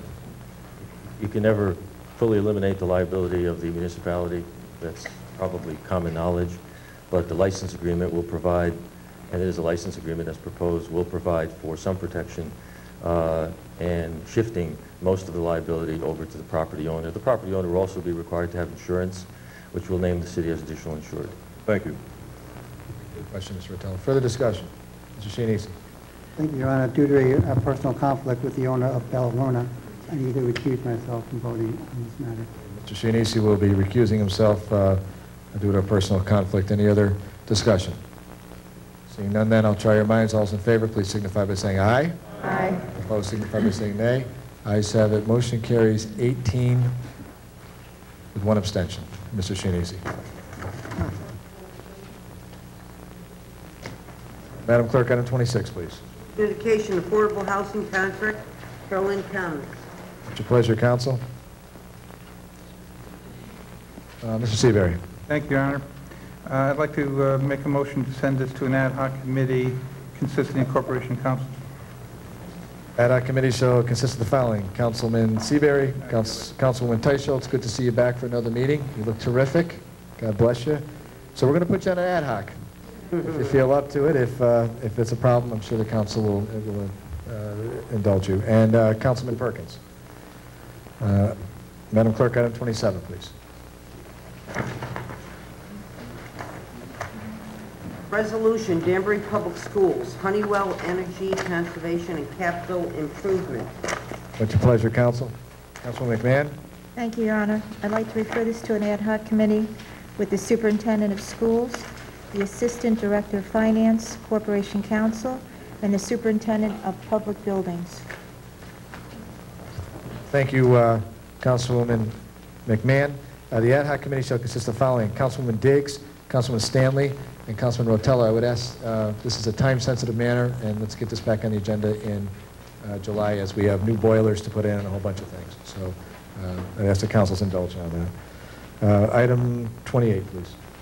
Resolution, bank account authorization, J.P. Morgan Chase. What's your pleasure, Council? Councilman Cavan. Thank you, Your Honor. At this time, I'd like to make a motion that we receive the communication and approve the resolution authorizing the city to open up a demand deposit account with J.P. Morgan Chase. Second. Motion made and seconded by Councilwoman Basso. Is there any discussion under this request? We'll start with Councilwoman Taversack. Thank you, Your Honor. I'm curious as to the choice of banks. Was there any reason why J.P. Morgan Chase was chosen over other banks? Mr. Garrick. The new dental plan is through Cigna. They have two banks that they work with, J.P. Morgan Chase and Citibank. J.P. Morgan Chase had better terms as far as transfers for those benefits. So obviously we can hold our money longer and get a better rate of return on our investments. Discussion. Mr. Taversack. Thank you. Mr. Rotella. Thanks, Your Honor. Through the chair to the finance director. Dan, we're self-insured. We will be self-insured for dental as of July 1. And they're going to be handling what exactly? The details, the administration? Cigna will be administering the claims, and then that information will go from Cigna to J.P. Morgan Chase to cut the checks for the claims. And they charge us per occurrence a flat fee, a percentage? How does that work? There's no charge from J.P. Morgan Chase. No, with Cigna. With Cigna, there are administrative fees built into the agreement with them. Are they substantial, or is that proprietary? No, we actually have a savings on our dental plan by switching to Cigna from a fully insured plan with MetLife. Thank you. Further discussion? And then I'll try your minds. All those in favor, please signify by saying aye. Aye. All opposed, signify by saying nay.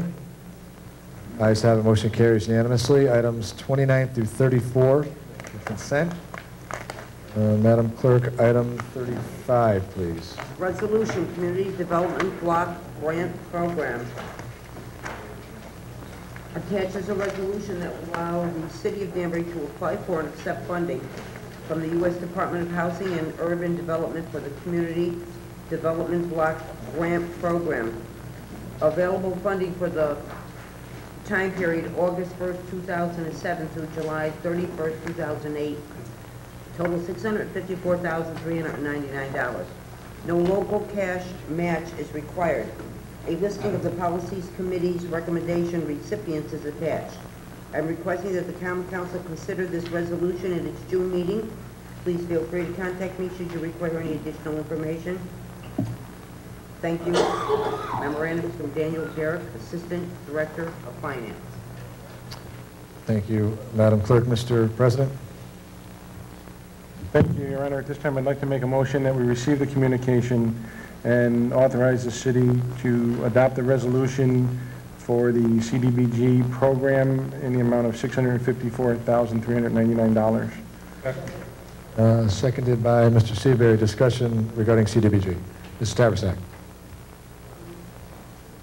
Thank you, Your Honor. I have a couple of questions. The first is on the second item, the City of Danbury Elderly Transit, and I believe our director is here. It looks as though the CBD grant of $15,000 is for your drivers, which we funded in our budget. Two drivers, $10,400 each, which is in our adopted budget. I think we're looking for an explanation, Ms. Tomenio. Thank you, Mayor Boughton. It was my understanding that Dina Diorio did not budget that money again this year. I'm not sure if she did or not. It was my understanding she was going to not do that. Her explanation was that that $15,000 was supplementary monies. So we can offer more services? Of course. Through the chair to our assistant finance director, I did look at the budget that we adopted, and it does include $20,800 for these positions. I mean, we did adopt it. Could the assistant finance director address that? Whether Ms. Diorio took them out after we adopted it, or? I don't think she would take it out after we adopted it. Oh, okay. That would be illegal. So That money still stands. This will be supplement that amount for additional services. What I'm asking, Dan, is will we get a return of $15,000? Because the item in the budget is only $20,800. We already gave them that. So if you add the $20,800 and the $15,000, I'm asking, from that line item, are we getting $15,000 back? No, I mean, we're appropriating additional $15,000 for expanded elderly transportation services. So it'll be $35,000 that we'll spend. I believe it isn't an expansion. It calls for the exact same amount of service, 20 hours, 2 drivers. That's the service we adopted. Mr. Wagner's here from our consultant for CDBG, and Mr. Wagner, perhaps you want to shed some light. It is my understanding that it is for supplemental services to allow additional trips during the year, salary increases for the drivers if that's approved, and because of the increased demand at the senior center. It would actually be inappropriate under the HUD regulations to delete funds you've already appropriated and reimburse them with these funds. It would be a lessening of local effort, so you would not be able to do that. So they would have to go for supplemental expenses. Through the chair to Mr. Wagner. I have that summary here. I think Sue filled it out. It says the funds will pay salaries of 2 part-time van drivers, $10 per hour for a total of 20 hours each. Are you saying that's additional service? If they run more trips, it could be, yes. Thank you. Further discussion about CDBG? Go ahead, Mrs. I did have a second question, and that was on item 4, which is the ARC Dream Homes, and that is a $15,000 appropriation. And that item was also funded in our budget, $54,500. So I'm asking the same question. It appears to ask for funding for the same thing that we funded, Mr. Wagner, in our budget. Can you clarify that? Yes, as I mentioned before, we have met with ARC after they submitted this application and asked them for a detailed budget to show that these would be additional costs they have in addition to other city funding they're getting. So they're going to be doing... I haven't received that budget yet, but they will have to show us that where in their budget this will go. Through the chair, so they aren't going to be doing something new with this money? They're going to be... It will go towards their overall operating budget. I'm not sure I can say it's for something new. It's for the provision of their service within the context of an overall budget that they have to operate with. I believe we fully funded them. No, Is that correct? They have a significant delta in their budget beyond what Danbury provides for them. Okay. The objective is to draw funding from many sources, federal funding, other communities, and city and state, hopefully in the future, to provide the services that are in their mission statement. Thank you. Further discussion? I think Mr. Visconti's had his hand up. Go ahead. Thank you, Your Honor. Just one item number 9, where we're going to spend $100,000 for sidewalks on Cottage Street. There are those of us on this council who have been Wait, that's not your ward. Whose ward is that? 4 comes before 5, so I can still go that way. Let's take it out of there and give it to Freddie. Go ahead, Fred, I'm sorry. I lost my train of thought now. There are those of us in this council who have been trying for quite some time, and you are aware of it, to get something done on the southern end of the city, like a streetscape. And I understand it was money that had been put aside through the bonding issue, I believe, Your Honor, if I'm wrong, please correct me.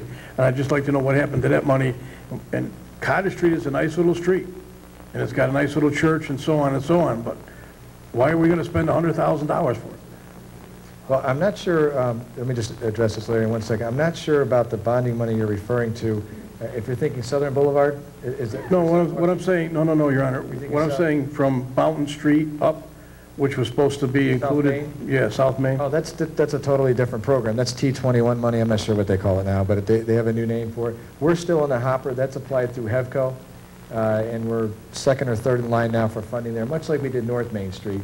Then we leveraged state dollars along with federal funding to do the work just like we did on North Main Street, to do a similar kind of streetscaping. So two separate pools of money that we operate out of. Thank you. So that project is very much a go.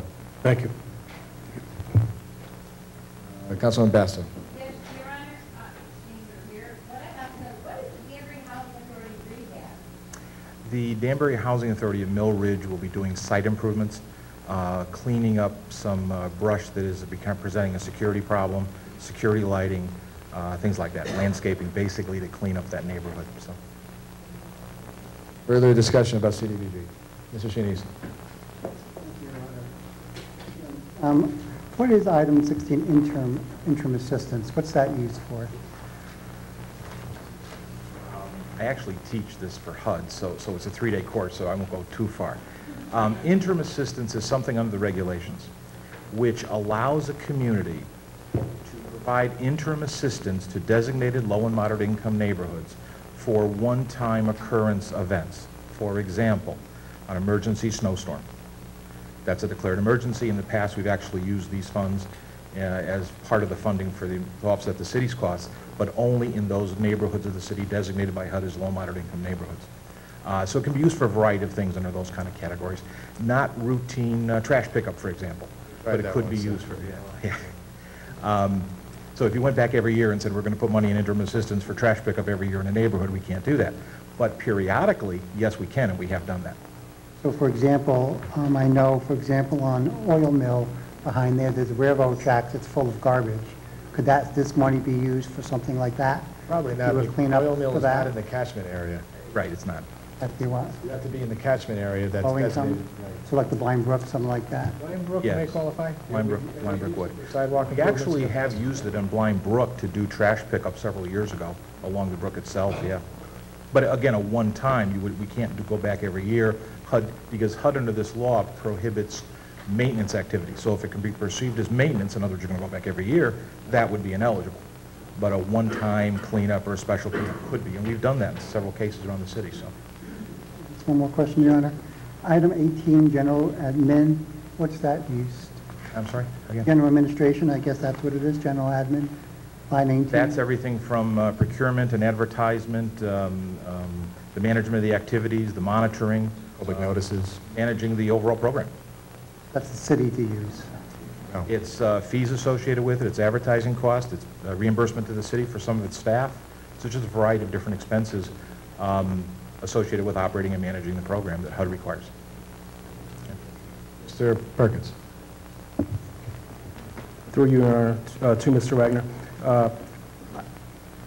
Activity number 16, the interim assistance, could something like that be used for, let's say, Jennings Park? No. No, yeah, no, recreational facility. Do you mean to No, rehabilitate? it's a mobile park, but it's not in the catchment area, Larry. No. Hotel.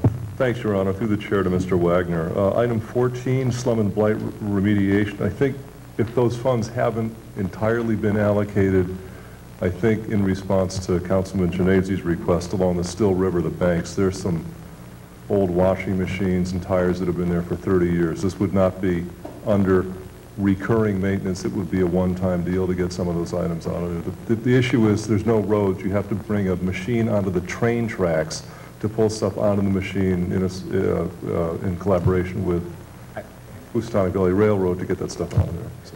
We could certainly look at that for the definition, but what you may perceive as a community as slum and blight doesn't always meet what HUD defines as the definition. HUD has two definitions for slum and blight. One is slum and blight on an area basis, where a city designates an area as a slum and blighted area. It has to meet certain criteria of a certain number of residential units, a certain percent, or over 51% have to be determined to be deteriorated and declining. So that, it's the old urban renewal approach. A slum and blight on a spot basis can be the deteriorated house that could be demolished or rehabilitated if it's determined that that property is detrimental to public health and safety, but only those items to remove the condition detrimental to public health and safety could be addressed. We can talk about this maybe. Yeah. Okay. Thanks. Any further discussion related to CDBG? Seeing none, then I'll try your minds. All those in favor, please signify by saying aye. Aye. All opposed, signify by saying nay. Ayes have it, motion carries unanimously. Madam Clerk, item 36. Resolution, Main Street North Street Escape Project. To the Mayor, Mark Fountain, members of the Common Council, from Dennis Elburn, Planning Director. We are closing out our account with the State Department of Transportation regarding the Main Street North Streetscape Project. The initial agreement was approved by the Common Council in 2002 with a supplemental agreement approved in 2003. We are asking your approval of the second supplemental agreement, which calls for an additional municipal appropriation of $5,320. These funds are to cover unanticipated utility costs related to utility poles and a gas line. The total construction cost of the project is $1,205,600, of which the state is responsible for $964,480, which is 80%. And the city is responsible for $241,120, which is 20%. Of the total, utility costs equal $39,600 for a municipal share of $7,920, 20%, of which we have already deposited $2,600 in the first supplemental, hence the balance of $5,320. Copies of the supplemental agreement were received from the Department of Transportation today, May 29, 2007. They are requesting signed copies to be returned on or before June 29, 2007. We regret the short time span, but given the factor and the relatively small amount of funds involved, we request this item be placed on your consent calendar for expeditious action. Your cooperation is appreciated. It's your pleasure, Council. Councilman Calandrino. Thank you, Your Honor. Your Honor, I'd like to make a motion to approve the resolution requesting the second supplemental agreement calling for additional appropriation of $5,320. Motion made and seconded by Councilman Johnson. Is there any discussion about this project? Ms. Saraceno. Thank you, Your Honor. Through you to Mr. Garrett, please. Garrett. There was no certification accompanying this, so my question basically is where is the money coming from and how are we going to account for it? That'll come from account line number 1220-5311, professional services under the... And that money is there presently? Yes, thank you. Further discussion? Seeing none, then I'll try your minds. All those in favor, please signify by saying aye. All opposed, signify by saying nay. Ayes have it, motion carries unanimously. Item 37 and 38 were consent. Madam Clerk, 39, please. Ordinance, establishment of the Danbury Museum and Historical Society. Honorable members of the council, dear council members, I am very pleased to propose the creation of the Danbury Museum and Historical Society Authority to serve as the control and management entity for this great local institution. As you know, such an authority can be established in accordance with the provisions of state law and in a manner intended to serve the community as a separate body and in accordance with procedures with which you are aware. Please also note that it is not expected that any new funding will be required at this time toward the establishment of this authority, nor its forward operations. Kindly receive and review the attached ordinance and take the usual action to permit its consideration. Thank you for continuing to help make Danbury a wonderful and exciting place to work and live. Sincerely, Mark D. Fountain, Mayor. It's a pleasure, Council. Councilwoman Diggs. Thank you, Your Honor. I want to make the referral to an ad hoc committee with a representative from the Mayor's Office, Corporation Counsel, Director of Finance, and a representative from the Danbury Museum and Historical Society Authority. Ad hoc committee shall consist of the following, Councilman Calandrino, Councilman Johnson, and Councilman Esposito. Madam Clerk, item 40, please. Ordinance Rose Hill Avenue Bridge. It's your pleasure, Council. Councilwoman Basso. Being no objection, it is so ordered. Items 41 through 44 were consent. Madam Clerk, item 45, and that would be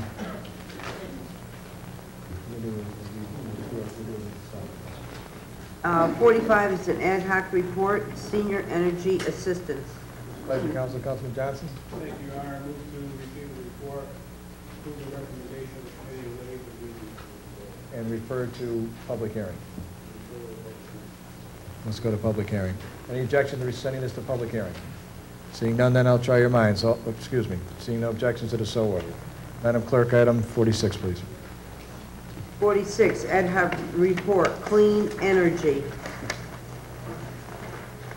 It's your pleasure, Council. Councilman Cavill. Thank you, Your Honor. I'd like to make a motion that we receive the report from the committee, adopt their recommendations, and waive the reading of the minutes. Motion made and seconded by Councilman Basso. Any discussion under the clean energy report? Councilwoman Tabersack. Thank you, Your Honor. I had a couple questions. This is not going to a public hearing? It's just a resolution. Mrs. Tabersack, so it does not require a public hearing. In our, through the chair to the Assistant Director of Finance, in our 2007-8 budget, there is no percentage dedicated to clean energy. Is that correct? Not directly Not directly? related to this. I mean, there's obviously an energy line, and that has been budgeted for. And we have until 2010, and it's non-binding. Is that correct? Correct. Correct. If I could, through the chair, can you hazard a guess at what our clean energy would do to our bills, our appropriations for energy? Do you expect they'll go down? Not immediately. It was actually discussed at the ad hoc committee. That would add, I believe it was 1.4 cents per kilowatt hour for generation. Obviously, with the price of oil, and that's driving the cost up for utilities, for those utilities that use oil for generation. So in the long run, they're predicting that this will actually cost less money. We'll obviously look at this throughout the year as we add, as we switch over buildings to clean energy to make sure that we stay within budget, however. And through the chair, not to our finance director, it appears as though there's sort of an obligation on the part of the city to encourage residents and businesses to also sign up, but it's incentivized, as I understand, that for every 100 people who go to clean energy, we get solar panels. That's correct. Through the chair, is there a particular entity or person who would try to encourage that incentive to happen? Well, we'd like to do two things. One, we'd like to host several seminars through the next fiscal year about how to buy energy. There's a lot of discussion now on the open market since it's been deregulated. A lot of our seniors aren't really sure, they don't even know they have options besides Northeast Utilities. So that would be one piece of it. And then the second piece of that would be a discussion about clean energy and encouraging people to enroll in the program. I think the numbers were, and I was only here for part of the committee, I know Mr. Calandrino's here, but I think the numbers were around, there's roughly 100 people that are already on clean energy in Danbury, and obviously as we grow that number, and those numbers will count too towards our total count for solar panels, but as we grow that number, hopefully we can educate people about going green even in their homes. So we'd like to do a public outreach campaign and do some seminars for residents about how to purchase energy. It's a very complex process. And through the chair, it sort of indicates that they will reimburse renewable energy installations up to a cost of $4 million so that we could put windmills at the landfill. Sure. But is that correct? Up to $4 million? Sure. Yeah, thank you. Any further discussion about this report? Seeing none, then I'll try your minds. All those in favor, please signify by saying aye. Aye. Opposed, signify by saying nay. Ayes have it, motion carries unanimously. Item 47 was consent. We do have an executive session scheduled. I'm going to ask President Council to move item 49 above 48 so we can do our department reports, and then staff can get home. Mr. Cavell? Your Honor, thank you. At this time, I'd like to make a motion that we move item 49 ahead of 48 for the benefit of the staff that's here this evening. Second. Motion made and seconded by Councilman Shinisi. All those in favor of moving 49 ahead of 48 signify by saying aye. Aye. Opposed signify by saying nay. Ayes have it. Mr. President, department reports. Thank you, Your Honor. At this time, I'd like to make a motion that we waive the reading of the departmental reports as all members have copies, and copies are on file in the city clerk's office. Motion made and seconded. Is there any discussion on the department reports? We'll start with Mrs. Saraceno and work our way around the hall. Thank you, Your Honor. I just wanted to take a personal moment here to thank the folks in the Public Works Department, particularly Mr. Corey and Mr. Idarola. Several months ago, I had asked if we could put a sign up in front of the old Great Plains School to identify it, and these gentlemen worked very hard to make that happen, and the sign is now installed, and it looks wonderful. And I just want to say thanks very much for doing that. Thank you, Councilman. Mr. Rotella. Thanks, Your Honor. Re the May tornado, I'd like to commend the Public Works, Fire Department, and the police, not only the amount of work they did, but how fast they did the work. Case in point, I got a telephone call about a tree that came down in the 6th. I might even know who owned that tree, although I'll keep that under my hat for now. By the time I called the police, they were already on scene. And this was at 4:30 or 5 o'clock in the afternoon. There were wires down on Park Avenue. They had made a friendly response to Ridgeberry because of the tree that came down on the bus. There was a tree at the base of Oeata that couldn't be removed, unfortunately, and that's a cul-de-sac. But they were aware of that, and since people were lighting that evening with candles, the risk of fire was elevated, so they were on top of that situation. They did a commendable, fast, safe, effective job, and I'd just like to say thanks to all those departments. Well said, Councilman. Further discussion on department reports. Mr. Cavo. Thank you, Your Honor. At this time, I'd like to just congratulate Mr. Leroy and Ms. Monjour on her achieving the ability to go to the national conference for the school-based Healthy Students, Healthy Nation. Great job on that. And to Your Honor, I understand you received an award last week.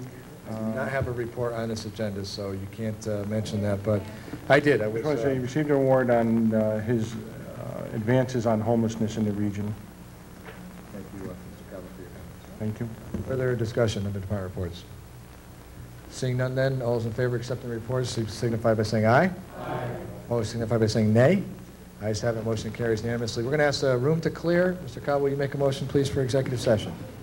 Thank you, Your Honor. At this time, I'd like to make a motion that we go into executive